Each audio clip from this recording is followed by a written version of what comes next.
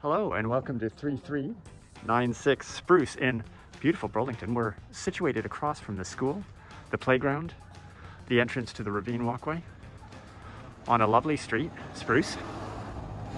This is a great classic backsplit design. It's one of my favorite types of houses because it just keeps going and going.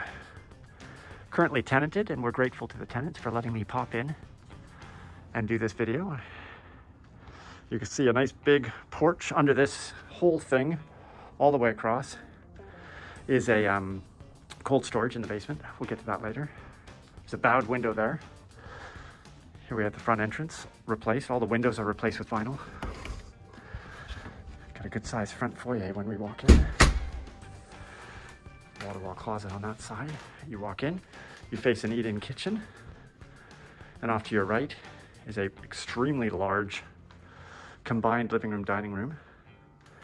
We have some hardwood in the floor here, some mixed vinyl here on the floor. We're gonna go through pretty quickly because I suspect most people are gonna look at this house and think of how they can personalize it. There are some good elements: dishwasher, the stainless steel range, the hood, the windows again, replaced. We have a classic California crown molding ceiling. It's a little burnt out there, ceiling fan. Fridge over here with the pantry. It's kind of inset, which is quite lovely. Lots of space. Very bright in the morning. We're in the afternoon right now, so we're gonna get a lot more light coming in the afternoon. We're actually very late afternoon right now, so it might be dark here and there. So let's come back and around. You'll see a very large living space. You can look on the site for dimensions of rooms. Big picture window. That is a mirrored wall, don't let it fool you. So that's our wall right there. Good size, full dining room that opens up into a landing that takes you into the splits. Of course, it's a classic back split, and this is what they mean. We've been there. Let's start upstairs. Okay, so again, we're split here to a grade level basement, which is not really a basement at all. It's a lower level. The basement's under us.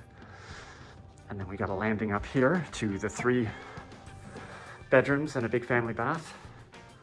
Full size linen closet. Again, a few dated elements, but frankly, this one I kind of love. But built-in medicine cabinets. Again, replacement window. Bathtub that's built in there. Classic tiles. Okay. Let's pop into the primary bedroom. Very large, very large.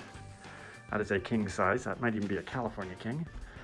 South facing, overlooks the backyard. Beautiful privacy hedge in there. It's very mature and not out of control. Full size closet. Second bedroom still facing the rear.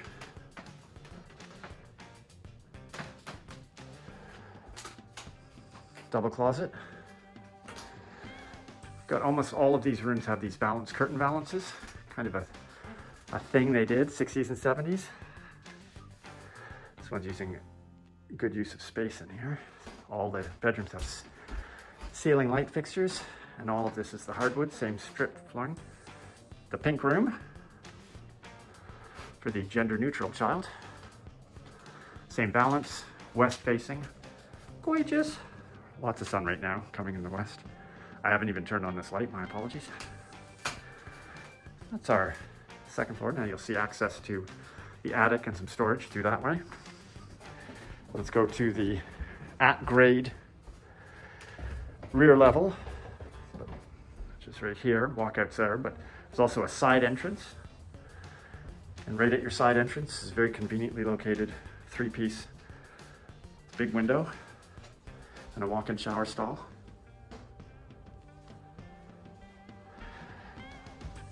And then there is the entrance to the lower level. A full-size bedroom. No closet in this one, but a nice window. Still lots of natural light, and you're on grade. You're not in a basement. And then here we have parquet flooring, which needs a little TLC. Paneling, same kind of valance that goes all the way across. Wood-burning fireplace, massive, fantastic. 2 light fixtures. Big walkout right to the yard.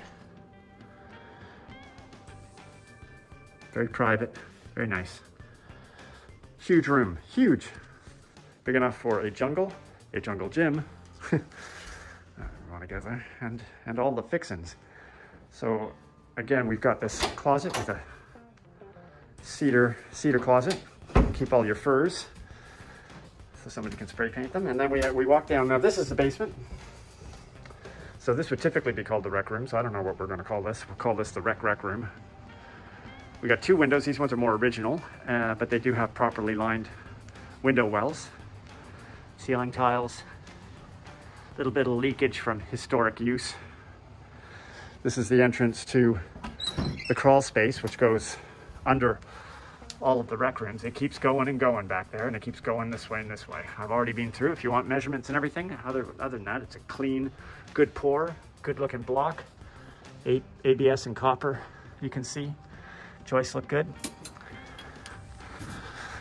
So this room is all paneling.